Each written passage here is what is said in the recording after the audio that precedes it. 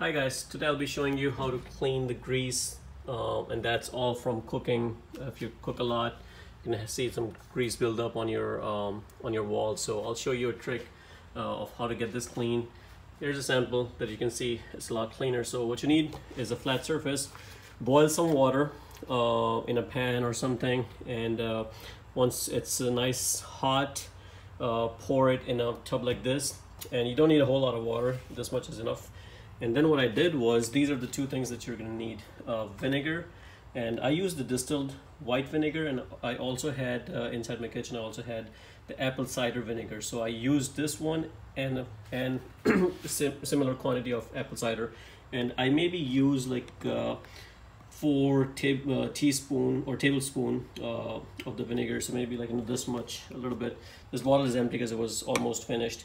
So or you can use, like, 5 of this caps or 6 of this caps of distilled vinegar and with a mixture of apple cider vinegar. Now here's what you need: baking soda. So a lot of you who knows the chemistry might be thinking you're adding acid and then you're adding a base, which is going to cancel out, which is true.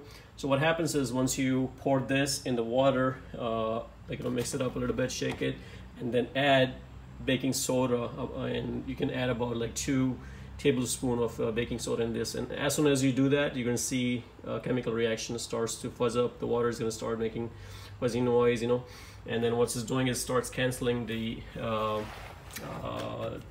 acid with the base. So, and then what you do is start rubbing this on the greasy surface. And you have to be quick with this solution, because if you leave it out for too long, then it's not going to do the thing. And I just made this, so I'm doing this, but you can see the big difference, how it cleaned up. So now you can see this side is so bad and this side is all clean. And believe it or not, it works. I'm showing it to you right now. There is no chemicals or anything else in this. It's just pure water, vinegar, and baking soda. So guys, try it out, and hopefully this is gonna clean the wall. And I'll go ahead and clean all that, and I'll get back with you, show you what it looks like. Okay guys, so here's the final product. As you can see, all the stains are gone and it's nice and clean. So hopefully this video helps you, and if it does, please subscribe to my channel and like the video.